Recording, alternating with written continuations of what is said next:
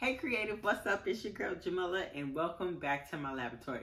So this is day 3 of our Christmas craft series, and what better way to deck the halls than with sequin pillows. I'll have everything I use listed in the description box below, and if you like this video, you learned something up, make sure you give your girl a thumbs up, share with your friends, make sure that bell notification is on so you don't miss any of my upcoming Christmas craft tours. Hey creative, so the first thing we're going to do is go ahead over to canva.com. We're going to hit create a design, custom size, and whatever size paper you're using are the dimensions you'll want to go ahead and enter right here. I'm using 13 by 19 size paper, so those are the dimensions that I'll enter. Okay, so for this design, I'm just going to go over to the Elements tab in Canva and use something out of here. And to do that, I'm just going to go ahead and type Christmas. Go to graphics or images, whatever you want to use, and I'm just going to scroll down until I find something that I like.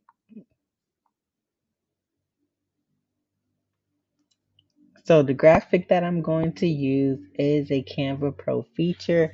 It is a Canva Pro feature. So it's free for me to use, but if you don't have Canva Pro, you will have to pay. So if you would like to try Canva Pro free for 30 days, I will leave my affiliate link in the description box for you to go ahead and try out. Okay, I use Canva for everything. It's definitely worth the investment. Okay, so here's my design, and my pillow is about 15 by 15, so I'm just gonna go ahead and stretch it out until I get to that size or close to the size. It doesn't have to take up the whole pillow. Well, I guess I can't do 15 by 15 because my paper is only 13 inches wide. So I'm just going to go ahead and stretch it out to the width of my paper, which is a pretty good size. So I'm just doing the design on the sequins, but this pillow can be sublimated on both sides, right?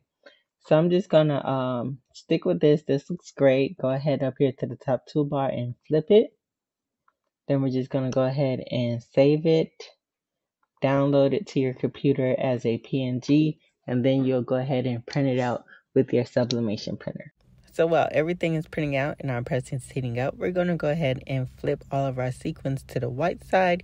You can only sublimate on the white side. And some of them are a little bit more stubborn than others. So I just like to take a sequin and just kind of, pick the ones that need a little bit extra help turning over. Now, the thing about sequins is that you can burn them, okay? So when I press my sequin pillows, I only press at about 380 degrees for about 45 seconds. So if you've ever really had trouble with your sequin pillows and you feel like the picture doesn't all go back in place or, something of that nature, your temperature may be too high or your pressure is too high, you may have burnt it, okay? So kind of like medium pressure and about 380 degrees. And it also depends on when you get your blanks from, okay? All sequin pillows are not the same. So I'm just going to go ahead and take my design and just heat tape it on there to secure it. And we'll just go ahead and press. Sequin pillows are great because you can just do something super simple like this. Or of course it can be customized with pictures. Just so many things, you guys. And the sequins are so pretty.